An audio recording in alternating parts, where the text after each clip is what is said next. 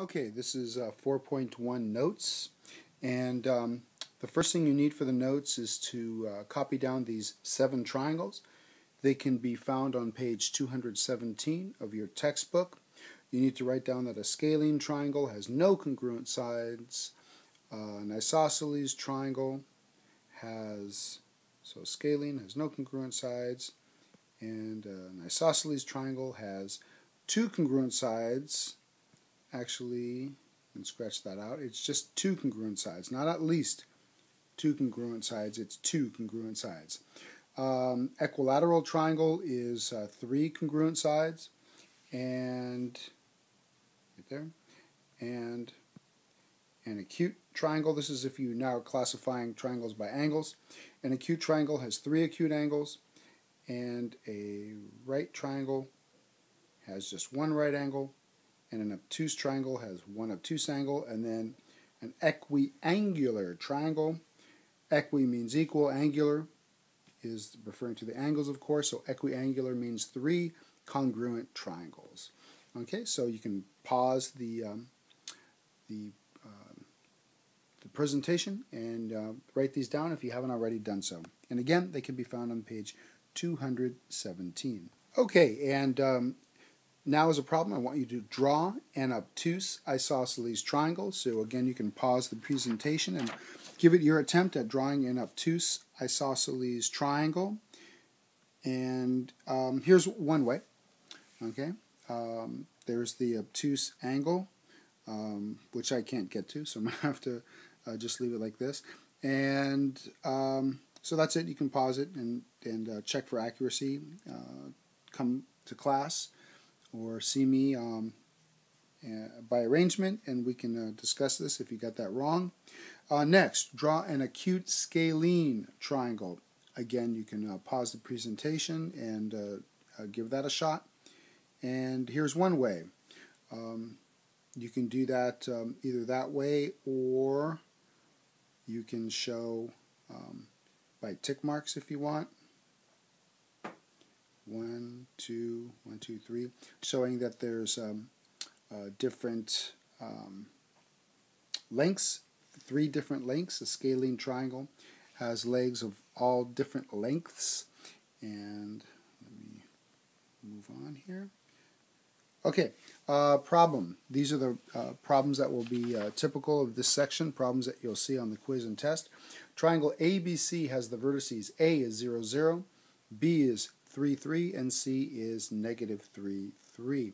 Classify it by its sides and then determine if it is a right triangle. So there's 2 things we need to do here. We need to classify it by its sides and then determine if it is a right triangle. So there's 2 tasks that we need to do.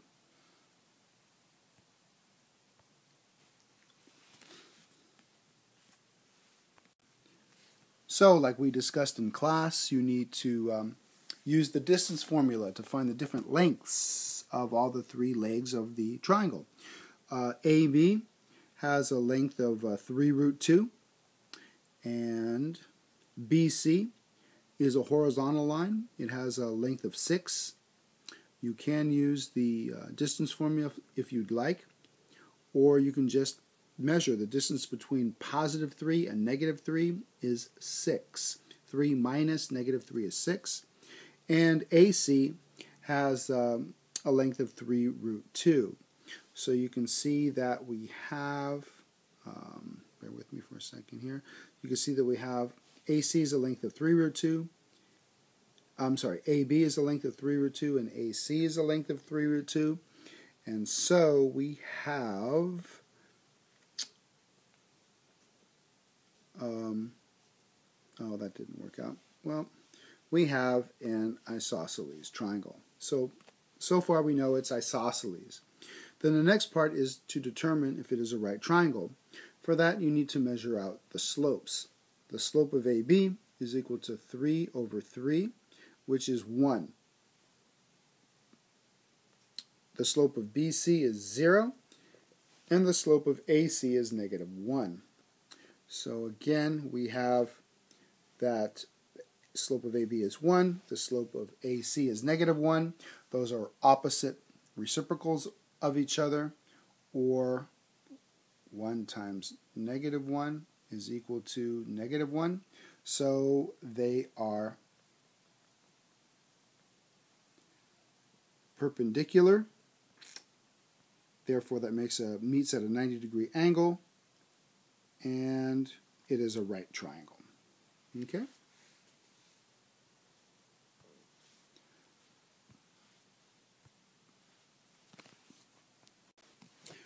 Okay, new concept here. We have the triangle sum theorem.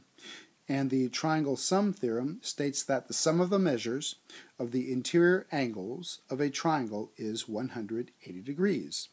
And this should help you out here. Here's a picture of a triangle with vertices A, B, and C. And so the measure of angle A plus the measure of angle B plus the measure of angle C equals 180 degrees. Okay? That's with the interior angles. Another concept is if you extend one of the legs, then you have this picture here, and it's the exterior angle theorem, which states that the angle 1, the outside measure, the exterior angle, this is referred to as the exterior angle, is equal to the sum of the measures of the two remote or far away angles. So that would be angle B and angle C, because they're considered far away from angle 1. This would be the one that's closest to angle 1, so I'm not referring to that. It is angle A and angle B. So again, the measure of angle 1 is equal to the measure of angle A plus the measure of angle B. So what kind of problems can they give you regarding this? And that is a problem like this. Find the measure of angle 1. Okay, find the measure of this angle, which we're calling angle 1. And you know that this is 3x degrees, and you know that this is 40 degrees. So again, by using this right here, by using this right here, the measure of angle 1, or the outside or exterior angle, is equal to the sum of the two remote interior angles. I can apply that specifically to this problem, and that is that 5x minus 10 is equal to 40 plus 3x, because 5x minus 10 is my exterior angle, and the sum of the two remotes is 3x and 40. Okay, so then you have, the rest is just algebra here, so you get 2x is equal to 50, so x is equal to 25. But it wants the measure of angle 1. It doesn't want the value of x. Remember, you always have to answer the question at hand, and it's asking for the measure of angle 1. So 5x minus 10, which is the measure of angle 1, is equal to 5 times 25, right? Because we just figured out that x is 25. So you substitute that in for x, and you get 5 times 25 minus 10 is equal to 115 degrees, which is the exterior angle, but again, it's asking for the measure of angle 1. So the measure of angle 1 is equal to 165 degrees, because they form a linear pair. That would be 180 minus 115, which would be the 65 degrees.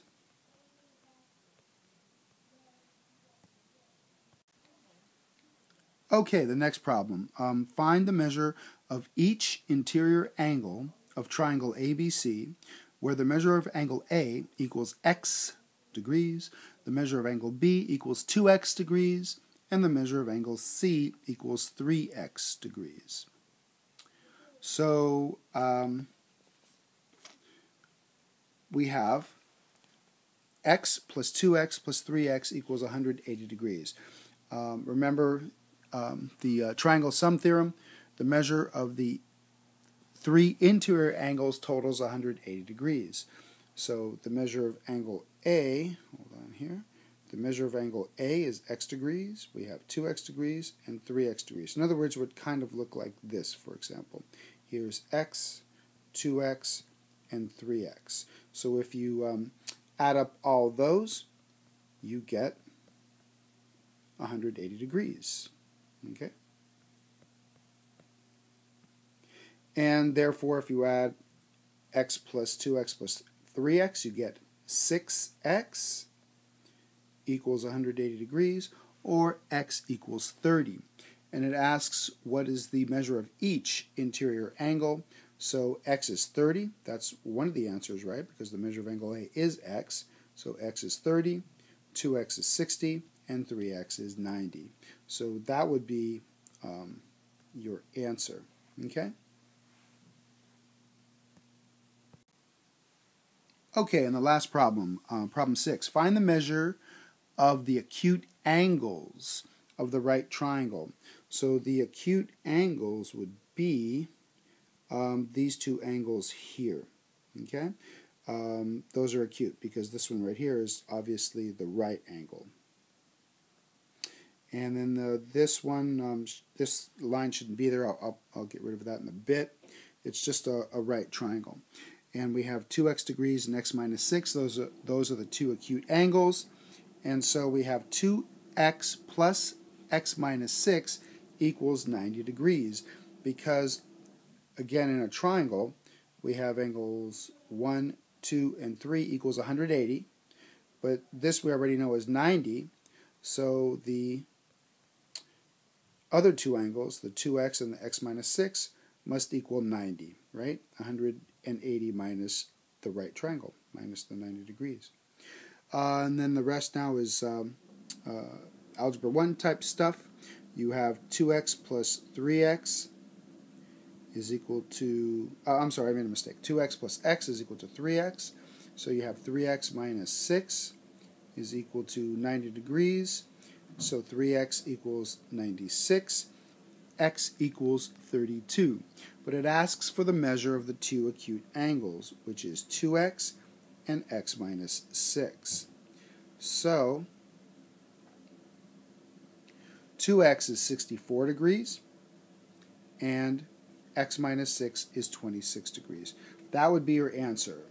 Those are the measures of the two acute angles, 24 degrees and 26 degrees. If you have any questions, come see me. I'd be perfectly happy to help you out. All right? See you in class. Bye-bye.